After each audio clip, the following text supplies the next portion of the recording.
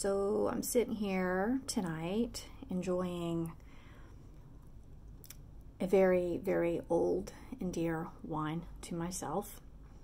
It was one of my first red wines that I tried.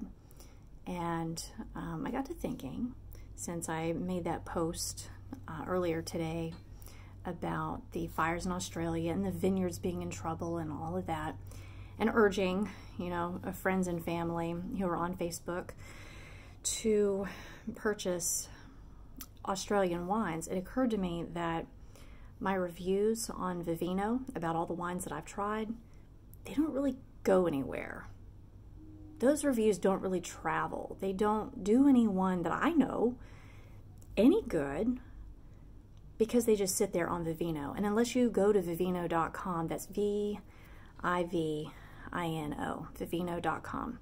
Unless you go to Vivino and you're searching for specific grapes or you're searching for specific vintners, because you're standing there in the grocery store and you're just wondering about that specific wine, you're not going to see anybody's reviews. I mean, it's not something that you would just scroll and see and, oh, that's an interesting wine. I wonder about that.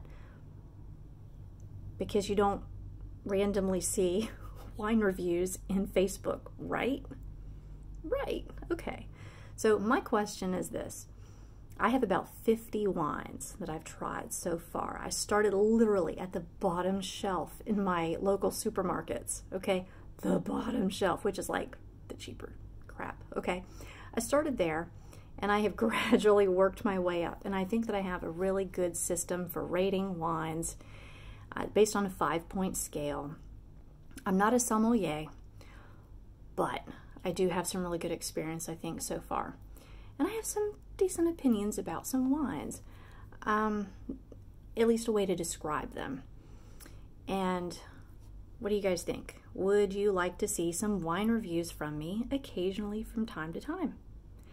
Now, I just finished up a bottle yesterday because it was like 8% alcohol, and God help me, I could just like practically guzzle the whole thing in one night, but I refrained because it's like practically champagne, Last night I finished up the last part of a Riunite Lambrusco. So if you guys would like to see a review on this, which is like a purple champagne, just about, very weird.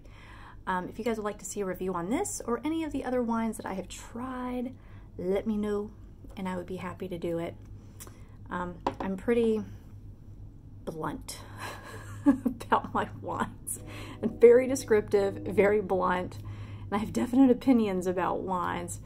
I definitely have a lot to say about the shit coming out of California. Oh my. Okay. So on that note, leave me a comment.